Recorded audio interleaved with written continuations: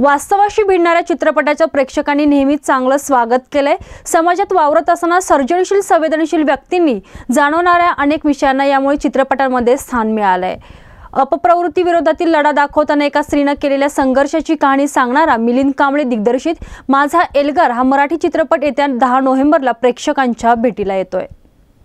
श्रद्धेच्या नावाखाली जो बाजार मांडला जातो त्यावर एल्गार हा चित्रपट भाष्य करतो।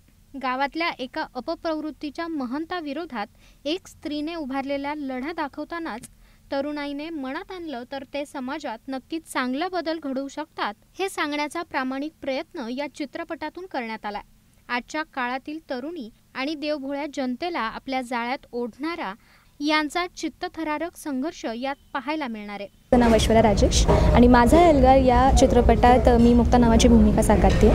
माझ्या भूमिकेबद्दल सांगू तर अप्रतिम असा रोल मला पहिल्याच क्षणाला मिळाला आहे।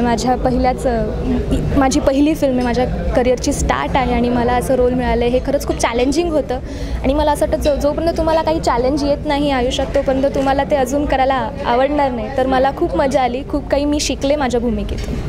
माझा एल्गार या चित्रपटात वेगवेगळ्या जॉनरची 4 गीते आहेत। या चित्रपटामध्ये नवोदित कलाकार ऐश्वर्या राजेश आणि यश कदम ही जोडी प्रमुख भूमिकेत दिसणार आहे।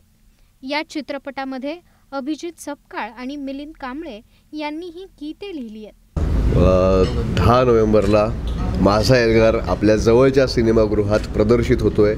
एक इन्स्पायरिंग मूवी आहे विथ एंटरटेनमेंट पॅकेज सुद्धा आहे। सो प्लीज डू वॉच माझा एल्गार। नक्की बघा माझा एल्गार। सगळ्यांचाच एल्गार आहे आणि खूप इन्स्पायर होऊन जाल आणि मजाही करून जाल। Thank you so much. असा हा आगळा वेगळा सिनेमा प्रेक्षकांना पाहायला मिळणार आहे। प्रतिनिधी सूरज कांबळे, पुणे।